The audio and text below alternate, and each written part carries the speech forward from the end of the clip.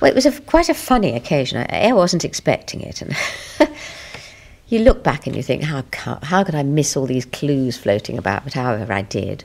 And I was pounced on in London in a hotel with my agent saying, we're en route to Thames Television in Teddington, because I thought I was going to be on the Des O'Connor show. And never got to meet Des. But that's life, as they say. And he said, we're going in a taxi, and I just want you to pop in, and there's somebody I want you to meet. And I said, oh, all right. And we stopped off in this hotel and walked in, and they'd done this replica set. And I didn't really see it. All I saw was Tony Adams, who I'd waved goodbye to as I set off on the train from rehearsal rooms that morning. And I said, Tony, what are you doing here? I don't understand. And then suddenly he said, well, look. And I looked round, and there was the set, which they'd brought down at great expense. And I couldn't believe it.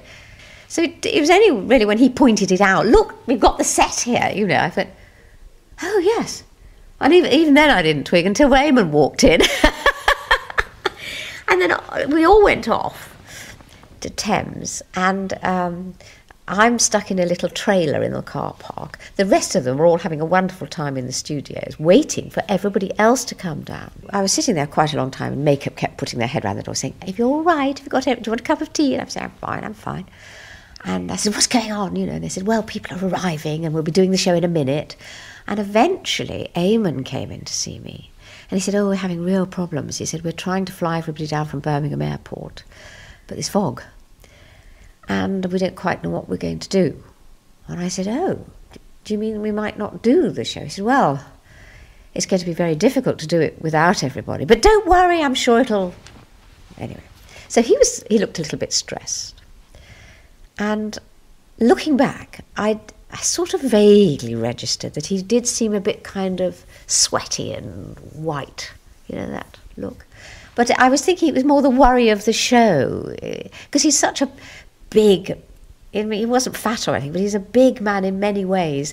He was tall, he had that wonderful slight Irish brogue, depth to his voice, and he was a big-hearted person. And somehow you couldn't believe he was going to drop dead in, 10 days or less. The time I sat in this trailer, I sort of started to go through it all. Well, then the next panic is, who have they got? Well, I thought it'll be everybody from the show, and I was hoping there'd be various other odd people, but I didn't know who was coming on.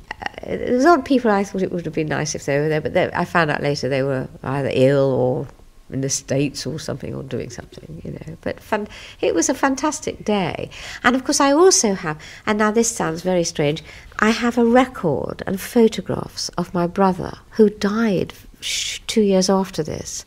And in the intervening years between then and now, I've been moving quite a bit, and I had some stuff in storage. And the burglars came, and they took a circular table of mine, and they must have put it in their white van and thought, this is going to roll about. And they went back and picked up 2 boxes labelled photographs, and they took them. And they probably didn't realise, they probably thought, oh, there's something else in them, But they were all my photographs. And I have not got photographs of my parents, of me as a child, my brother. And so this is a record for me of him, because that wasn't in that box. Because of Eamonn's death, I don't think it was shown for quite a long time. I think it was about 4, 5, 6 months, which was quite disappointing, because you were longing to see it. And much as I love having all my family there, which was great, I think they felt quite embarrassed about, they found it quite difficult to cope with. And from quite a young age, but both my children have not been very impressed by Mum being on television, really. Although I think, looking back, that I've had a charmed life because of it. Because people know me, they smile at me immediately, and they're helpful from the word go. And even sometimes when I'm in a really bad mood, and I suddenly think, no, we're not getting anywhere. I'll just smile and be myself. Be the person they expect me to be, and we'll get somewhere. And so for me, I think it's been fantastic.